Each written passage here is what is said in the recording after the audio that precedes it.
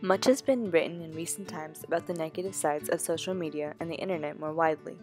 The bubble or the echo chamber are just two of the skeptical catch-alls that have been used to describe a huge range of platforms that billions of people across the world interact with on a daily basis.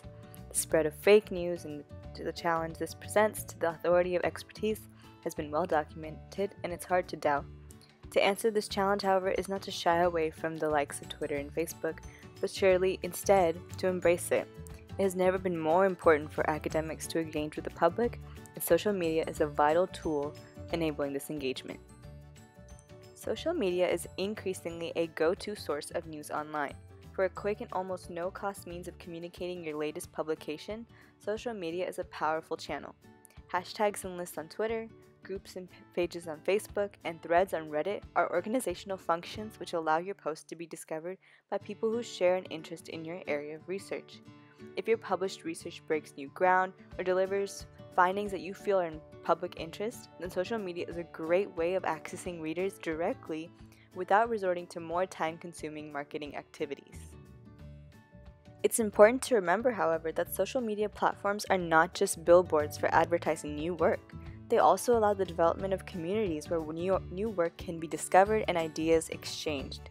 One great example is the Twitter hashtag Scholar Sunday, set up by Dr. Raul Pacho Vega of the CIDE in Aguascalientes, in which academics recommend colleagues based on their research as well as their activity on social media.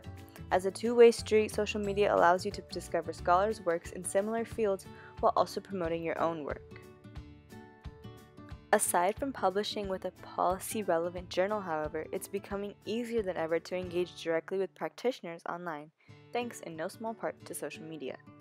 As Constant Duncombe demonstrated in a recent article, governments and politicians are increasingly using Twitter and other platforms to conduct public diplomacy, a tactic that current President Donald Trump is pushing to its limits on a daily basis.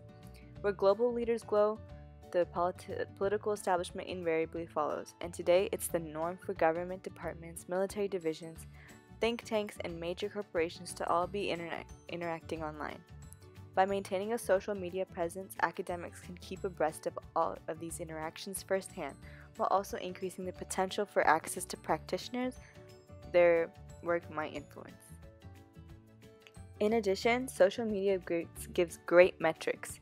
Getting told your profile count, how many people have downloaded your articles, what country they come from, the number of profile clicks.